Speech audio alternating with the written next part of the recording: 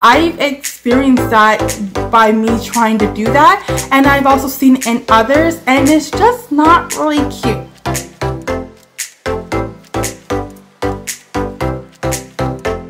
Hello everyone, and welcome to MK Smith House. My name is Kay, and I just want to firstly just welcome all of our new and returning subscribers. We appreciate you so very much for taking the time to even subscribe to this channel, to watch, to like, comment, share, and so on.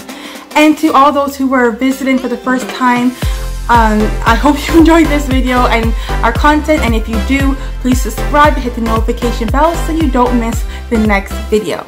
So guys, today I am diving into part 2 of my Becoming a Feminine Woman series. So originally I was going to make this whole video about why I believe it is important to pursue femininity, at least to me. Like, why is this something I care about? Why is this something that I'm pursuing and working towards? But after thinking, I realized that I probably don't need a full video to simply answer this question. It's actually quite simple.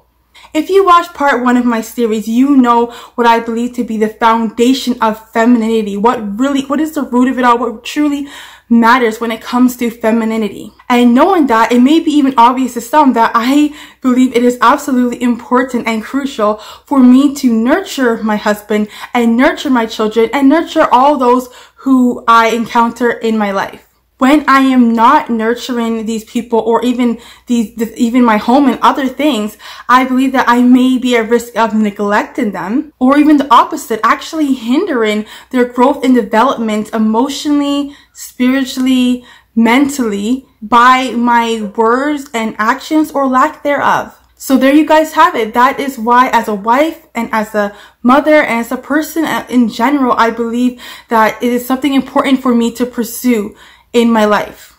So what this video is going to be about, though, is about speaking femininely. It matters very much about the words we are saying, making sure we are using words that are encouraging, that are going to build others up, that are kind, that are loving, words that are not going to discourage people, words that are not going to make people feel bad and bring them down. So that is definitely absolutely one of the most important things about nurturing and the way we speak. We want to make sure the words we are saying is going to nurture.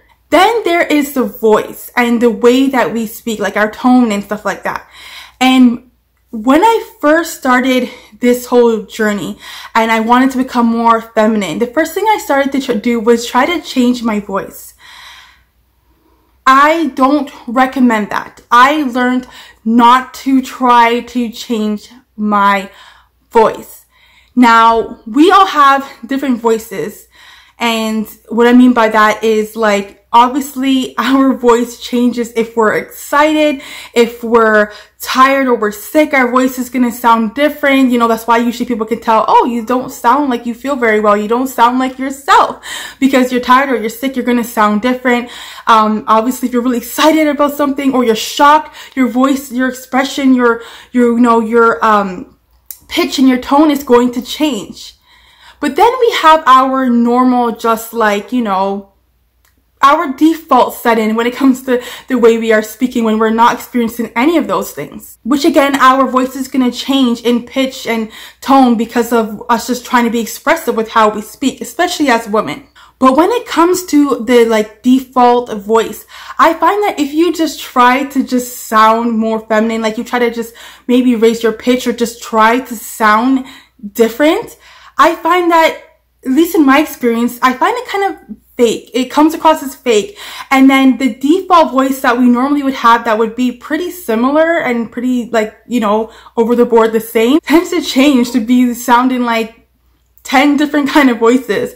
I've experienced that by me trying to do that, and I've also seen it in others, and it's just not really cute. But what I have discovered and what I have done is when I have started to focus on the heart of femininity, the foundation, which is the nurture, in my opinion, instead of trying to change my voice, I decided to take a second to pause and really just, before I speak, to remember what I want to do, which is to nurture this person, to sound nurture, meaning that even if I'm correcting my kids, I still want to do it in a way that's going to cause them to grow. I still want to nurture them. I don't want to tear them down. I want to nurture those that I am speaking to. So when I just have that in my mind and I take the second to really stop and think before I speak, then I found that as I've been doing that, my voice has sounded different. I find that all of a sudden I seem to have a more softer feminine tone to my voice than I would if I were to just blurt out words without actually stopping to think. The thing is that should be our default setting. Well, at least I believe it is. And being a believer, and if you are a believer as well, you would know, like, the word of God tells us that we should, be quick to listen and slow to speak. Like, there's so many verses that shows us that we should be careful with our words and be careful how we speak. And even just take a second, when a thought comes in our mind, it's better to really kind of let it roll around our mind a bit before just responding and speaking.